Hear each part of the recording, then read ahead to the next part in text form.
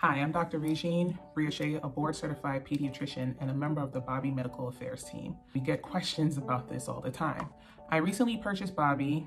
I prepared it as per the manufacturer recommendations, gave it to my baby, and he or she spat it out. Infants have really sensitive taste buds. So when you're giving them something new, it's jarring to their senses and their reactions to spit it out. So how can you successfully transition your baby to Bobbie?